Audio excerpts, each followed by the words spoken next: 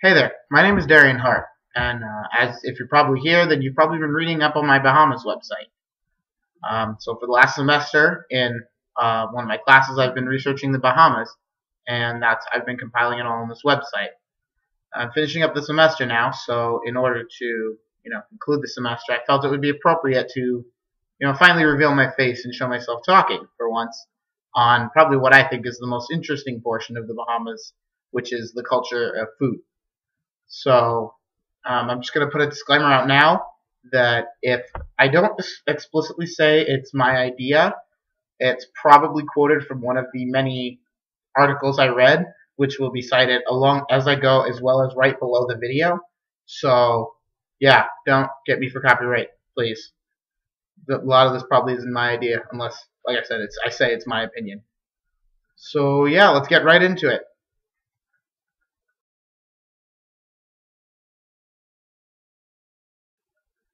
So let's begin with the basic seafood culture.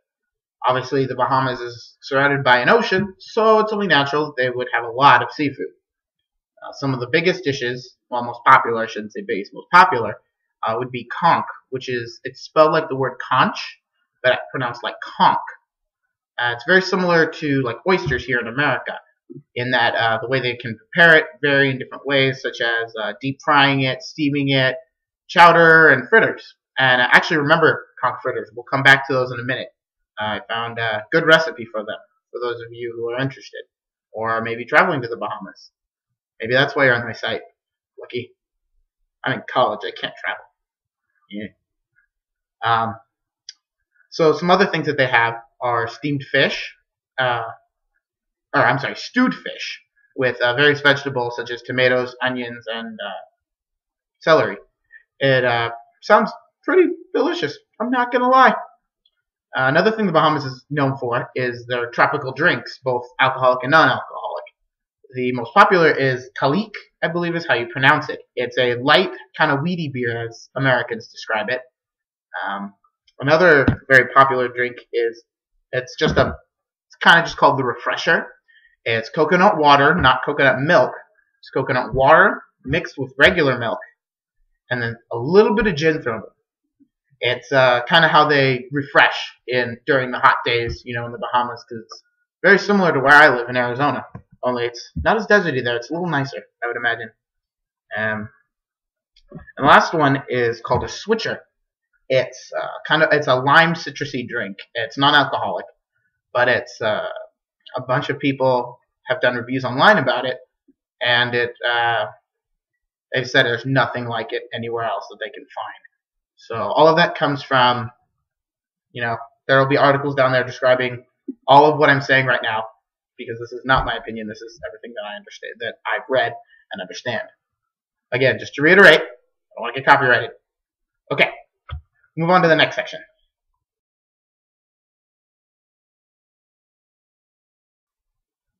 So now we unfortunately move on into the not so amazing fast food portion of the Bahamas culture. In recent years, actually throughout all of history, but more prominently in recent years, American and Jamaican culture have taken an influence in the Bahamas. This has led to American fast food restaurants setting up in the Bahamas. It's great, they get fast food, but it's some of the older generation who still enjoy the basic Bahamas cuisine disagree with the American fast food being there. As a matter of fact, I was just curious what was there, and I went on a basic Google search of fast food restaurants in the Bahamas. The top 3 results I got were Wendy's, Kentucky Fried Chicken, and lo and behold, McDonald's.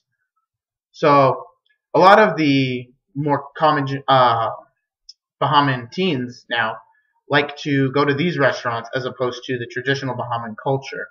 And a lot of the older generation is afraid that this will eventually skew the culture, and that these new restaurants will cause the new generation to lose its older practices in making food and stuff like that. So again, there's a link in the description for the article about this. All right, now we're going to move on to the recipe for conch fritters. Yay.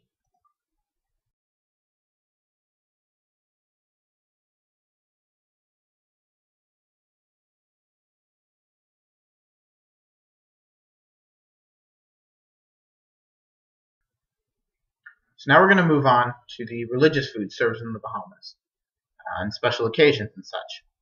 Because the Bahamas is majority Christian, which results from loyalists of the original English colonies leaving America after they won the Revolutionary War, the loyalists ended up moving some of them to the Bahamas and bringing their Christian faith with them.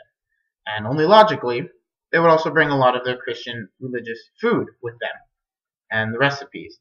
So some of the more common ones that I was able to find they're called hot cross buns on Good Friday.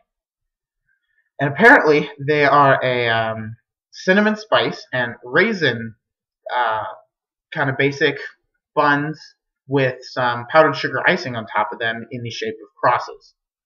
This actually spurs, the website that I read actually says this spurs from the British or Great Britain in 1600, and that the recipe for this is still actually being used in Britain and Australia today, almost identically. So I found that to be very interesting, that this same food has not changed over the course of 400 years. Pretty cool that it's lasted that long. Another kind of popular one on Good Friday is fish. Now, in America, if you're Christian, clearly you know about having fish on Good Friday. So, Bahamas, it's no different. The only difference is the various types of fish that the Bahamas have. Like I mentioned before, they're surrounded by an ocean. It's only logical. They have a whole ton of fish, a whole array of fish to choose from. Some of the most common ones served on Good Friday are gropers, wahoos, and yellowtails. And they can be served in various different ways, whether that be breaded and fried, or baked, or stewed, or boiled, which boiling fish is actually a very common one in the Bahamas. But another thing that's common, it's not on Good Friday, it's on Easter, is that they have a big ham, because Easter ends Lent, and a lot of people can have meat. So it's very common that on Easter Day, a lot of families get together. They have big ham, they have macaroni and cheese, they have peas, rice, potato salad, so many other things. It's basically like a second Thanksgiving for them, and kind of jealous, not gonna lie. So yeah, those are just some of the basic religious foods. It's not very different than most Christian culture here in America today, but they have their own kind of twist on it. So yeah, there's a link to the article in the description, and now we're going to move on to the next section.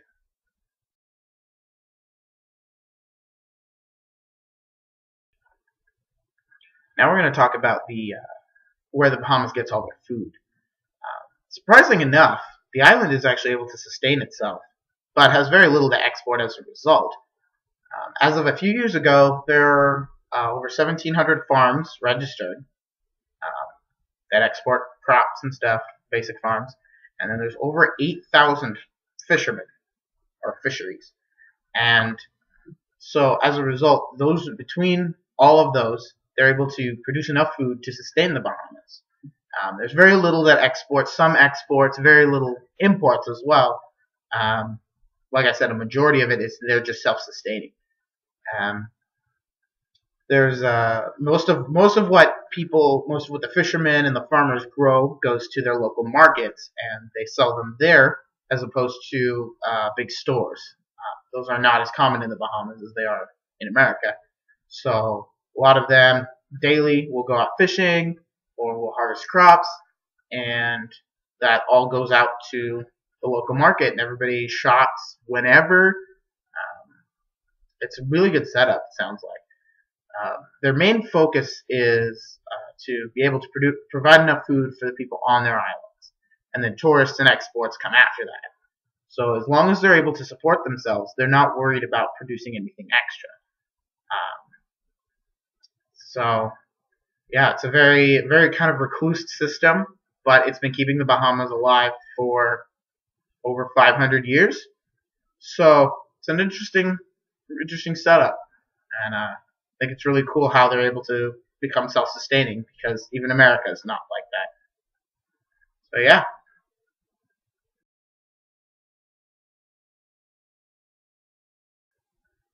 thank you guys so much for watching this video.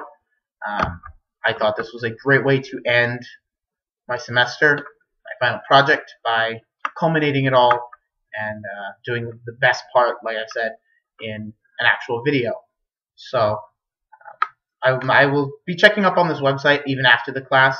Just if anybody has questions or wants more information, I can direct you to where I got certain things. If maybe you can't, a link's dead or something, just let me know. It's been so fun this semester searching up the Bahamas. It's been a pain at times finding information, but it's been fun overall. I'm glad you watched this video. Alright, thank you. Bye.